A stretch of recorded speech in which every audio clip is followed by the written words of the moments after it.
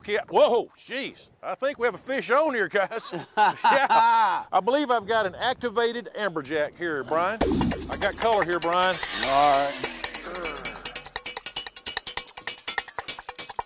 Okay. Nice stick, Brian. Look at that right there. Awesome amberjack.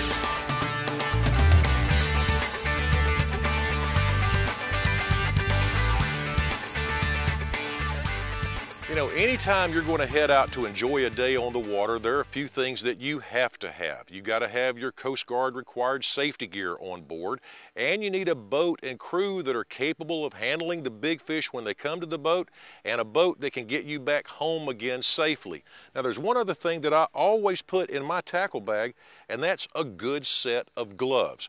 You know, these big fish are slimy and they're slick, and a gloves with a leather palm allows you to hang on to the fish and keep them under control when they're at the boat. You know that braided line and wire leader can absolutely just wear the insides of your fingers out during the course of a day, and if you're leadering a fish right at the boat, again, a good set of gloves are what you need. Now, out here in the salt, there are a lot of things out there that have got sharp teeth, they've got sharp spines. Some of those spines even have toxins in them that will make your fingertips numb. Bait fish are slick, they tend to slide out of your hands, and gloves give you a better grip when you're hooking up bait fish. Again, a good set of gloves puts an added layer of protection between you and the fish.